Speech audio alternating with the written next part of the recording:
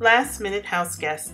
We all get them at one time or another. You know, when you get that unexpected call, "Hey, we're coming over." Yes, I want to share some of my tips and quick and easy food ideas so you can always be ready for those last minute house guests.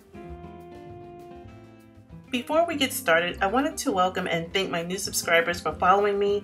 Thank you so very much. And if you're not following me on Instagram and Facebook at Bemyguestwithdenise, I would love to have you join us over there.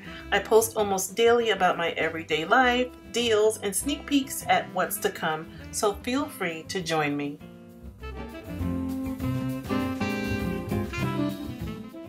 As soon as I get the call that guests are coming, I start laying out my go-to staples. Refreshing drinks like Pellegrino and wine are my must-have staples. I already know my menu, so I start laying out the dishes that I will be placing foods inside.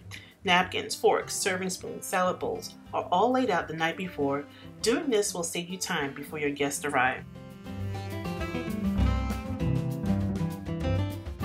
Let your slow cooker be your best friend. I'm making a pasta meal because it's quick and easy and fulfilling. Sausage and peppers are slow cooking while I run out and get a few fresh ingredients.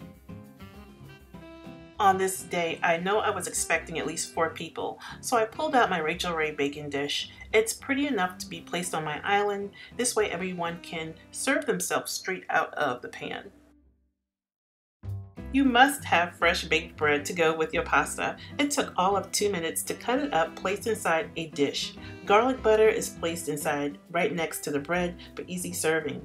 And having it in this long boat dish, it gives it an elegant and special touch. You all know how I love using table risers when I do buffet style. I will have a link down below in case you want to see how I made it. Oil and vinegar bottles is placed next to my salad bowl I got from the flea market for $5. The stainless steel bowl along with the white dishes screams elegance, but it's still casual. And of course the main course, which can be made ahead of time. This was simple, quick, and easy to do. Broth bowl soup is a light and healthy, budget-friendly soup to make. A few ingredients is all you need. Broccoli, spinach, chicken broth, and chicken pot stickers, which are wonton dumplings that only take 3 minutes to cook. In a medium-sized pot, add your chicken broth. You can also use low-sodium broth if you're trying to watch your salt intake. Chicken pot stickers can be found in your frozen food aisle grocery store. And it could also be cooked in a skillet until lightly brown and served with the sauce that comes with it. 12 large wontons come in a pack, and just simply add your wontons carefully into the boiling broth. Then add your veggies of your choice. Fresh spinach, broccoli, and 1 large Valdalia onion was added to mine. And the best thing about this, I had all of these ingredients on hand already.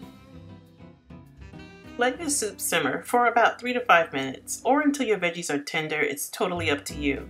And grab your favorite sauce. Mine is sriracha. This broth can be made in so many ways. You can add zucchini, carrots, cabbage, mushrooms. Either way, you cannot go wrong. Cheese trays. Who doesn't like them? Cheese trays work great for parties, small or large, and anyone can make them. What you see here I always have on hand because I'm either cooking with them or we just snack on them. I like to prepare my cheese platter ahead of time. I just simply wash my fruits and veggies in this veggie container and bag my veggies in plastic baggies and put everything I will need on my platter ahead of time in this bin. So I'm not thinking too hard or searching for anything. It's all prepared and stored here in the fridge. Right before guests come, I can easily pull it out and pull it all together. I love making cheese trays for several reasons. One is I love playing with food, especially when it's simple, colorful, and fresh. Fruit is placed in these serving bowls. I got them from Home Goods and I had them for several years. And in the smaller bowl, sweet and red yellow peppers are in the smaller one. And there's the platter. It can be anything you want, and it can also be a conversation starter. Experiment with different cheeses and meats and get your guests to talk about which bites they like best. So you can follow me on Instagram and Facebook at Bemyguestwithdenise, and let me know down below what is your go-to snack or meal for unexpected guests. And I want to thank you all for watching.